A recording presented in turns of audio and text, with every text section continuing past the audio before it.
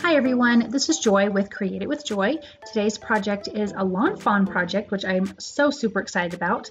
I'm using the Magic Iris die and Dandy Day stamp and die set. I love lawn fawns interactive cards. I think they're the most fabulous things ever. And this one, when I saw it on their release for this spring, release, I could not wait to get my hands on this Magic Iris die because I knew, number one, it was going to be super easy to put together and it was going to be a super fantastic interactive card. So I'm starting off with an A2 size piece of cardstock, and I am using their new Grassy Hillside stencil. These things are pretty genius. And I'm also using Wendy Vecchi's 7x7 Make Art Station, and it's got the magnets. It's perfect for stenciling.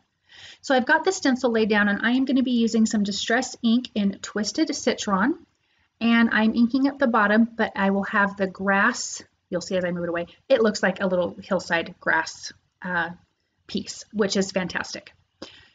So I'm going to clean that off, and I'm going to take another one because there's 3 in this Grassy Hillside stencil set. There's 3. And so I just want to add a little bit of a hill at the bottom. And I'm just going to go in with a little bit darker green, and I'm going to use Mowed Lawn and just go at the top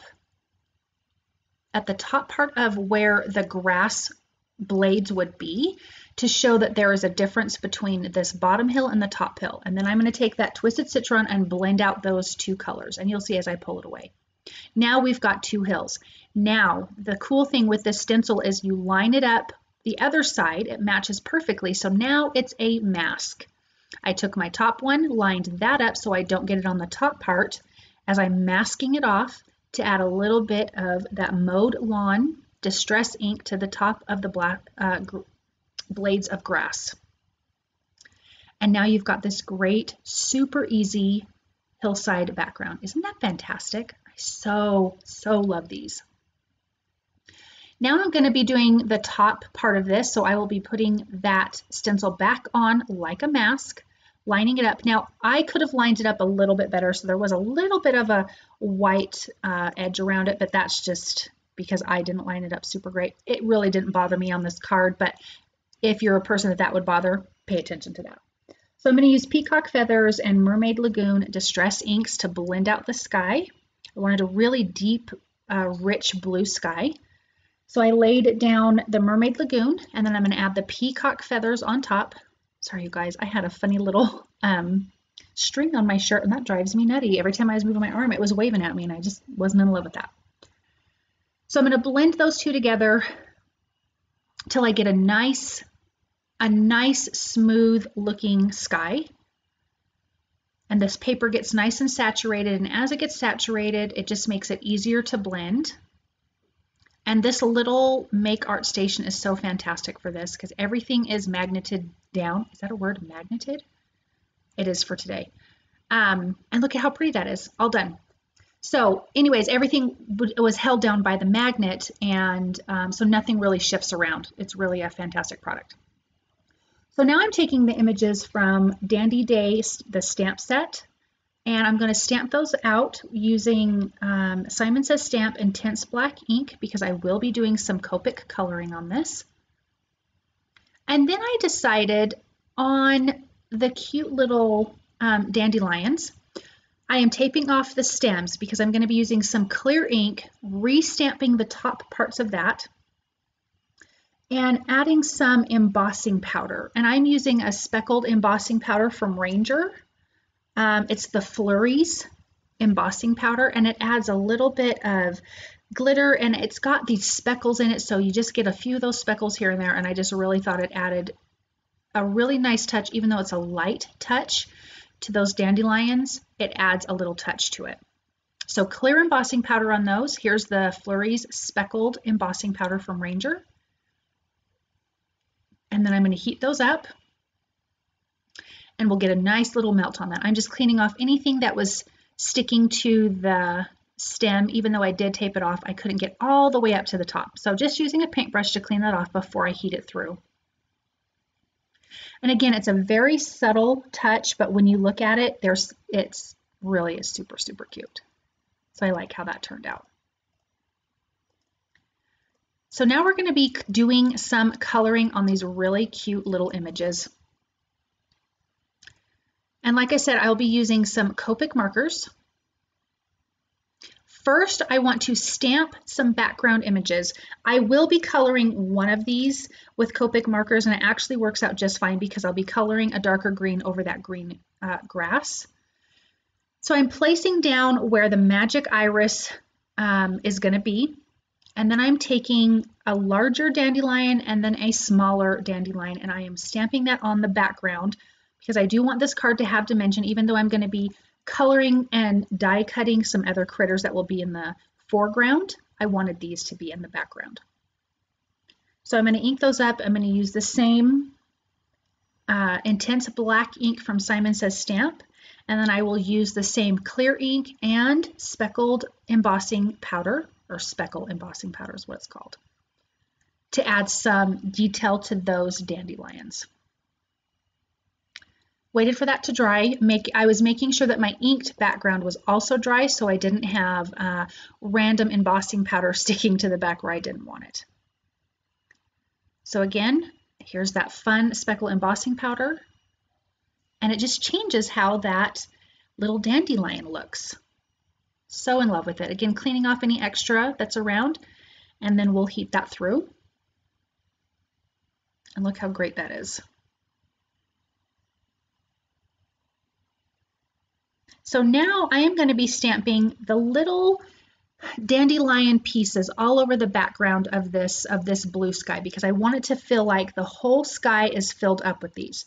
I'm going to be using a clear embossing ink, and then I will be using the same Speckled Flurries embossing powder. I will not be using a black ink because I want this to be kind of just very in the background, not standing out completely in your face. But you could do it with black ink if that's the look that you wanted, but that's just not what I was going for this time. And at first I thought I'm just going to use the Misty, and I'm like, that just doesn't make any sense. I can just use a acrylic block and stamp around everywhere. And I am just stamping these little singular guys. There's a couple of them, and they just all over the place. So it looks like the sky is just full of little dandelion pieces. For all of us with nice green grass, it is a nightmare, but for the card, it is really, really super cute. So I'm going to heat emboss that, and then we've got this really great, fun background. And as you can see, those come into life now once that embossing powder is getting melted. Okay, finally, on to coloring our images. Again, Copic markers. I am using, for the greens, G09, 14, and 28. I have stamped a flower, well, a couple flowers, and the little leaves.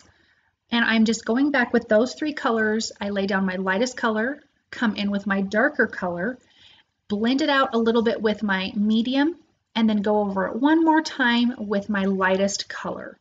I do this as much as needed to get the blending and the shading that I want.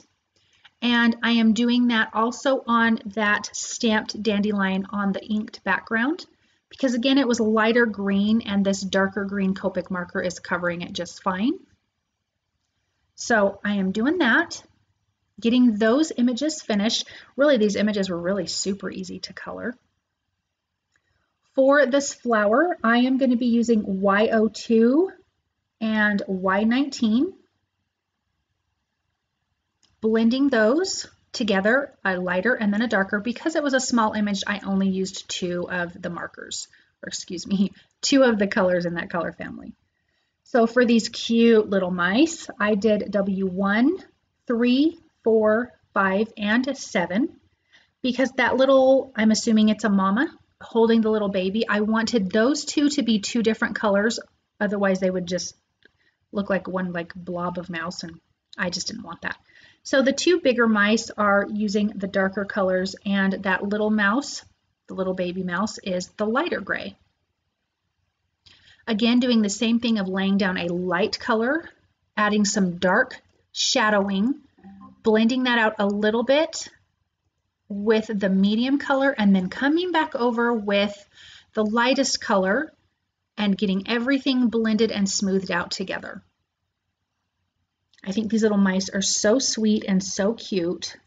You could have little brown mice, you could have little white mice. I think they're just darling. And this little guy that's hanging on to that little dandelion, oh my gosh, he's just so stinking cute. When I saw this stamp set, I definitely knew that this was one I was gonna have to get because something about it is just really super sweet to me. Now I'm using R20 for the ears on these cute, and the nose on these cute little mice.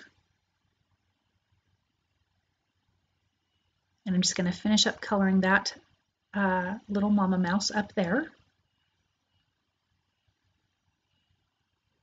So R20 for the ears. Sometimes I use that for the cheeks. I did not on these guys. I will use a white gel pen for that. So I'm using the coordinating dies, lining those up. I'm going to run that through my Spellbinders Platinum 6 die cut machine. And once all those images are die cut, we can get going on the magic iris part of this card. That's why this video is a little bit longer, because we've got to put together this magic iris. And honestly, guys, it really is super easy. When I was watching the Lawn Fawn video, Kelly was explaining it, and I'm like, gosh, this is so easy. And I was so glad. Okay, so here we go with the magic iris die. Here is the circle part. You're going to cut out 3 circles. And I just cut that out of white cardstock. We're going to start with the first one, and then here is this centerpiece, and Kelly calls it the flux capacitor. You're going to line that up in the center of that die cut circle, and you're going to run that through your die cut machine.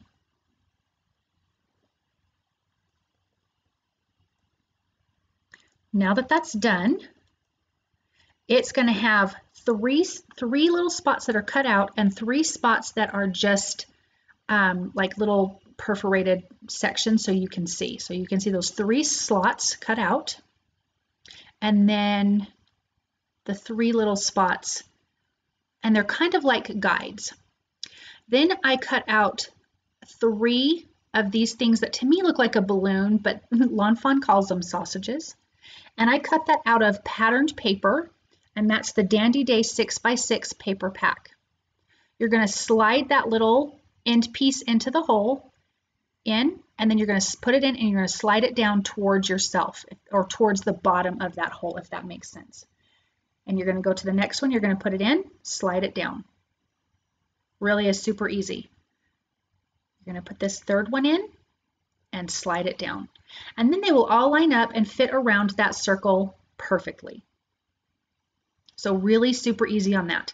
Now on that sausage, it has a little X on it, and you will be using some glue dots. They like the 3/18 of an inch glue dots. And you're going to put one down on each one of those little X's, like the X marks the spot. So go all the way around on each one. There is 3 total because there is one on the end of each one of those little, we'll call them sausage balloons. I think it looks like a little balloon. They say it looks like a sausage. It could be both. So put that last one on there. I'm telling you guys, this is really super easy. And I slowed this down. It's a lot slower than I usually do, just so it's easier to put together. You're going to take another circle. You're going to make sure your little balloons are all lined up nice and even around that circle. Hold them in place. You will take this other die cut circle and put it right over the top, and it will adhere down to those 3 pieces of glue dots. Not pieces, 3 glue dots. So I'm making sure everything is lined up good. I'm going to stick that down, line it up, push it down, and now you've got that first part of your magic iris done. Okay, on to the next part. You're going to flip it over, and you can see those little tabs right there. And in the magic iris thing, you get this little die cut, and you die cut out 3 tabs, and it has, on each end, it has like a little, I don't want to even call it a half circle. You're going to take your tape runner, and from those little registration marks, you're going to pull out straight 1 one little, sorry, my phone was ringing, you guys, I apologize. Strip of glue straight out, and then you will adhere that down. And because it has that little curve, you're lining it up with the inside curve of this Magic Iris die. So again, one strip of glue, line that curve up to the inside curve and adhere that down. Now you're going to flip it back over. Well, we'll flip it over in a second. There we go. So now you want one of those tabs pointing at you. Here is this. This is the little handle to the Magic Iris die. It has the same curve. You're going to line it up on the inside. It's also going to line up next to that tab that's facing you to where the two sides meet and it makes a V shape, if that makes sense. So see that little V right there that I'm pointing to? That's how you want that to look. You're going to take your third circle that you die cut, just lay it on top loosely. You're going to add some adhesive to the end of those tabs, and you're going to fold this over loosely. It will not reach all the way to the center. Now I will say for me, I had to open these back up and actually make it a little more secure, only because it was kind of popping up a little bit. So if you have it a little not secure enough, it's gonna not be as flat as you would like, if that would make sense. Now flip it over, and those little tabs that were sticking out of the back, you're just gonna gently fold in. Now you're going to add some adhesive to those tabs that we glued down, only to the tabs. Have your Magic Iris closed and line it up on your card how you want it to be when the Magic Iris is closed. So the tab is still on the card. And when we go to open it, the Magic Iris thing will slide down, but you need it to be in the closed position so that way it lines up perfectly and will fit in your envelope. Because when you give it to your recipient, you want to give it to them closed. Now that die that I was just showing you is the scalloped add-on, and I cut that out of the Dandy Day 6x6 paper pad. And here you can add the glue everywhere all over, just not on that tab. And then we will adhere that piece down. And now we're going to die cut the little arrow so your recipient knows that you're going to pull this down. And I was just laying out my cute little mice and deciding what scene I want this to look like. So I'm going to start gluing these little guys down. I'm using some foam tape behind some of them for some dimension, and then other ones I'm just gluing directly to the back panel. That cute little guy floating in the air, it's like he's flying off hanging onto this, and his little best friend at the bottom is blowing on his dandelion, and that's what's flying in the air everywhere when we inked up the background. I like my cards to tell stories most of the time, so this is my story I tell myself. I'm going to adhere the rest of these images down. Some of the flowers will be popped up, some of them won't. Something I did not do on camera was add a second sentiment to the bottom, but in the pictures you will see it. But I will show you how I did the sentiment in the center of this Magic Iris die. When you cut out both the regular circle and the scalloped circle, it leaves a little center circle, and I did some heat embossing on that and some stamping of the cute little dandelion pieces on that as well. And then you can just tuck it in and glue it down. It actually is really, really super easy. So I'm tucking these images in and around each other. I did ink up that white circle because I want that to look the same as the sky. So I inked that up with the same ink, and then I'm going to be stamping I Think You're Dandy, and I'm just masking it off because it's a long sentiment, and I'm masking it off so I can do it one on top of the other. You also could cut apart your stamp if you want to, but if that gives you a heart attack and you just can't do it, then just mask it off. Make sure you pull off that paper before you stamp it, and that works just as well. So I'm using some white embossing powder, and that's from Ranger. And I'm using Simon Says Stamp clear ink, clear embossing ink. And so here I stamped the words I think.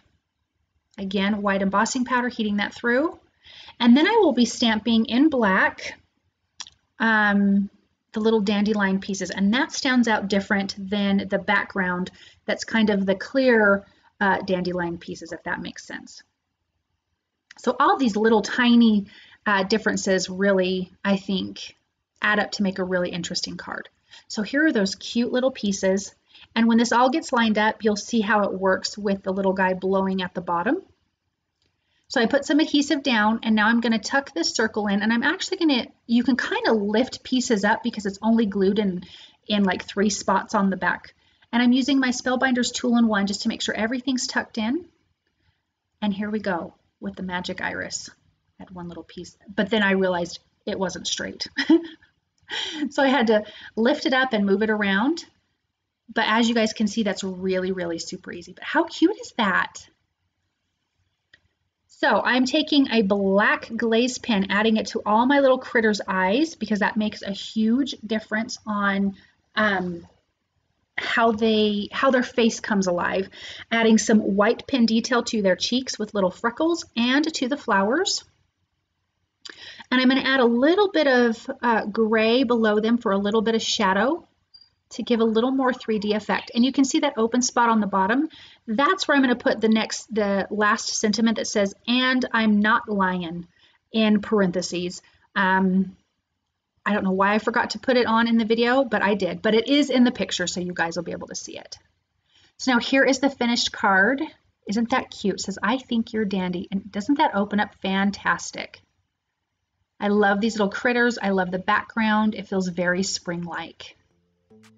Thank you guys so much for stopping by. I hope you enjoyed this video. If you did, please a thumbs up. Please subscribe to my channel and share with your crafty friends. I hope this has inspired you to create something wonderful. I do have some affiliate links below. It really doesn't cost you anything extra, but it does help me to continue making these videos. So thank you so much, and I'll see you guys soon. Bye.